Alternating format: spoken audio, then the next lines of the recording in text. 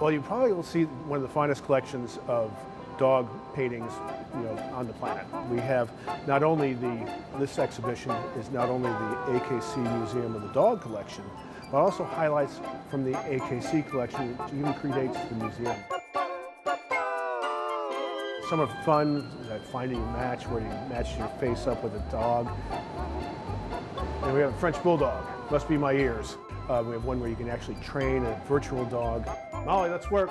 Speak. Good speak.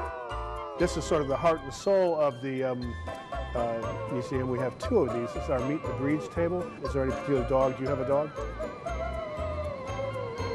You find a golden retriever. And then you take the golden retriever and put him in the doghouse. And we have all sorts of different aspects, from the appearance, the origin, the attributes, past, present, in our gallery. A skeleton of a very famous fox terrier. Passed away in the 19th century, but they preserved his skeleton because he was so famous and so prolific. In a tribute to a World War II dog, Smokey, who's a Yorkshire Terrier, who we have her parachute and jumpsuit and a picture of her parachute.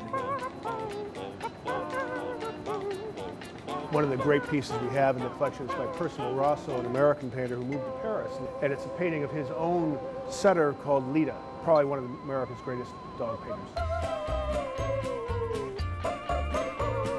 It's $15 for adults, $10 for seniors, military, and youth, and $5 for children. Everyone's my favorite here, but there's plenty of things we can show you.